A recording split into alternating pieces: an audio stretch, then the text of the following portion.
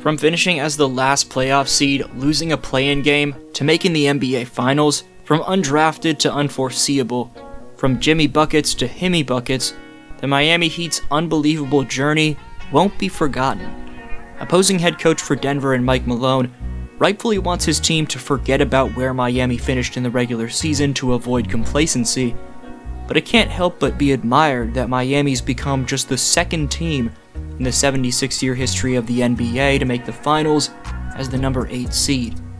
It's also a noteworthy narrative that Miami lost to Boston in Game 7 of last year's conference finals, but would beat the Celtics exactly a year later in the exact same scenario. More of a storybook moment than that are the odds Miami's overcame specifically in these playoffs. Everyone was picking a 58-win Giannis-led Milwaukee team that won the championship 2 years ago to take down the Heat in round 1. Miami took care of business in 5. Those questioned if Miami could stack up against a Jalen Brunson, Julius Randle-led New York squad in round 2, a Knicks team who won their previous series to Cleveland in 5 games.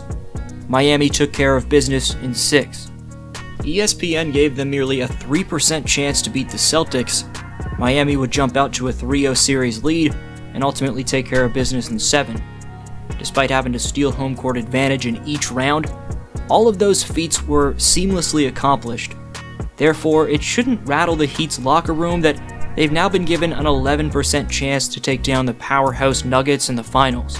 Caleb Martin has been this Heat team's breakout star, who averaged 19.3 points per game on a shooting split of 60% from the field, 49% from the three-point line, and 88% from the free throw line in the conference finals. Martin had 4 20-point games the entire season, but has already posted 4 20-point games in the playoffs. Heat center Bam Adebayo detailed the work ethic behind closed doors, which Caleb's displayed that's led him to providing the offensive value that he has. A lot of people don't see the work that Caleb put in. Y'all see it now because he's playing out of his mind, but after that Game 7 loss, it's not my mom. After that Game 7 loss, I feel like he made it a necessary effort to really come back and be like, I'm going to be a reason why we win a series or be a reason why we win big games. And he showed that throughout this whole series, and I'm truly proud of him. One, he's from North Carolina, so just representing North Carolina is a good thing for us. But also, man, he gets the opportunity to, 1, win a Eastern Conference championship, and 2, he gets to play in his first finals. A storyline that hasn't been mentioned in this video is how Miami bounced back from a heartbreaking Game 6 L they took to Boston after Derek White's buzzer-beating putback. When asked about how the Heat pulled it together to win Game 7 48 hours later, Caleb Martin mentioned how determined this Miami group has been all year, saying, "It sheds a lot of light on how resilient our group is, how mentally engaged we are." Caleb's a product of Heat president Pat Riley, having pulled off something definitively one of a kind with this Miami squad, because next to 6 fellow role players on this roster, Martin is one of 7 players a part of the 15-man unit that heard 60 draft picks go by without hearing their names called, players who use that disrespect as sticks to their fire to this day. One of those undrafted players is 3-time NBA champion and a member of the all-rookie second team back in his first season, wily veteran mentor Udonis Haslem. UD capturing his 4th chip in what will be his final season would be an incredible moment for he, Spo, fans in Dade County, not to mention Pat Riley, who was the coach of this team when Haslem and this organization won its first chip back in 06. But with bones to pick this year specifically, in addition to Caleb, the likes of Max Strus, Gabe Vincent, and Duncan Robinson are out to prove to Denver's front office and front offices around the association for that matter that they deserve to be selected in their respective NBA draft class. Miami's 2 other undrafted players consist of backups Haywood Highsmith and Omer Yurtseven. But despite the undrafted players a part of the rotation in Martin, Strus, Vincent, and Robinson being all 29 years of age and under, this roster is polished off with 2 NBA champions looking to become 2-time champions who've quite literally seen it all that can still contribute, and firstly Kevin Love, but specifically a man who could still contribute in Kyle Lowry.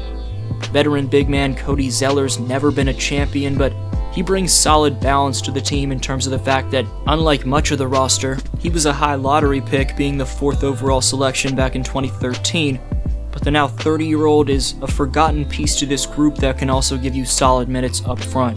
All of this success has occurred minus 2019's 3rd overall pick Tyler Hero, who's been out with a fractured right hand. Many in Tyler's position would have avoided the team while being out with an injury, as their team's gone on to have success without them.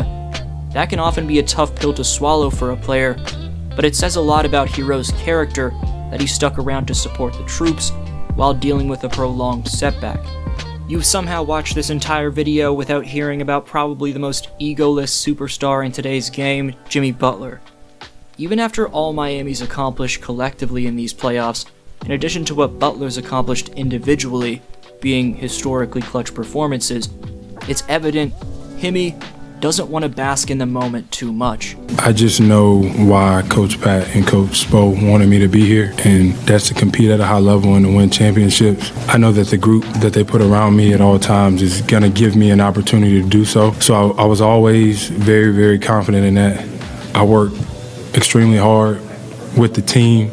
With Brickley, I can score on Remy all day, every day, as I've posted on Instagram. So I'm just confident. I know the work that we all put into it, so I know what we're capable of. But nobody's satisfied. We haven't done anything. We don't play just to win the Eastern Conference. We play to win the whole thing. Additionally, despite Butler posting a team most by far 28.5 points per game over the course of 17 playoff outings, performances in which he's tallied a grueling average of 39.4 minutes played in, he doesn't think less of any player within his supporting cast. I don't call them role players, I call them teammates, because your role can change any given day, especially with how many games I've missed and, in and out of lineup, off nights, whatever you call it. We got some hoopers. We got some real deal basketball players that can score, can defend, can pass, and can win games for us.